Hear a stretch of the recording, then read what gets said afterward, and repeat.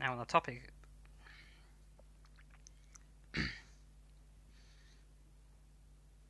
now I've also been in the market for a new, more modern CPU for myself. I've been after a low power CPU, but trying to get probably a Ryzen, trying to get a GE processor has proven quite difficult or expensive. So I've had to settle on, let's drop the box in here, something a bit, well, it's a bit cheaper than a GE processor at the moment, but I'd like to upgrade to a GE processor later. Though these do have configurable wattage, as you can see. It's an AMD CPU. Where is it? There we are.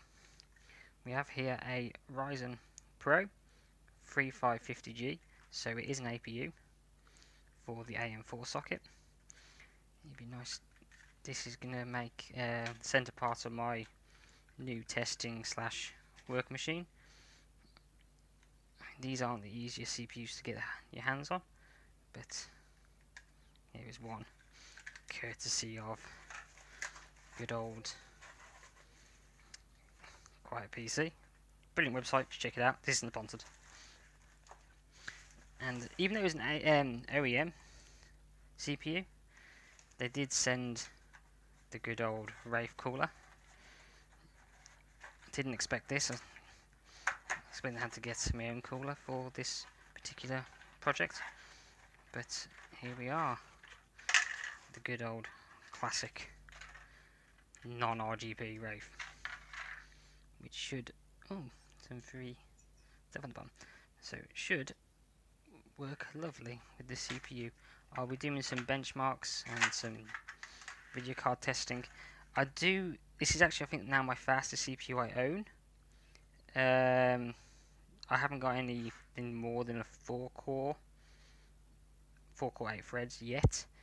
I've got my other CPU is a Skylake i7, and that does just fine for what I need. I would like to upgrade this to the Ryzen 7 Pro, or just the Ryzen 7 normal APU, when I get some money to buy it, because A, these are hard to get, and B, they're a bit expensive.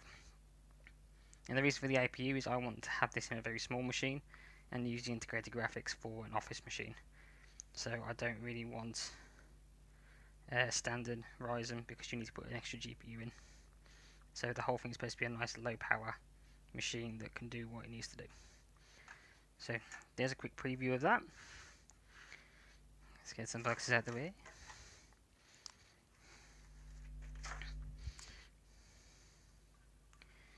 And that will hopefully come back to this next week, or in a couple of weeks, when I have time to actually put it together.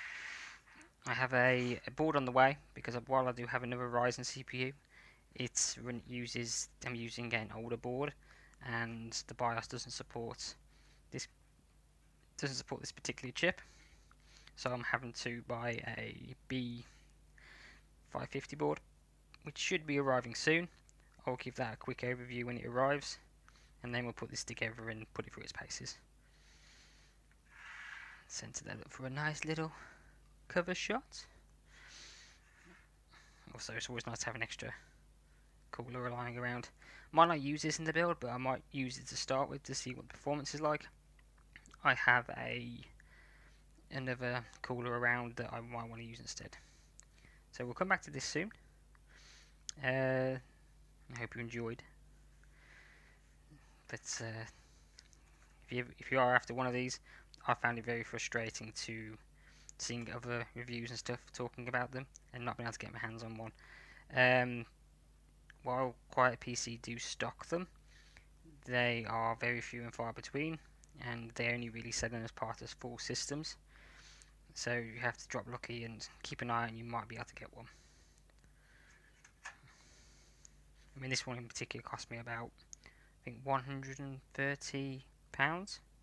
So not as cheap as the 3200G, but the performance should be better.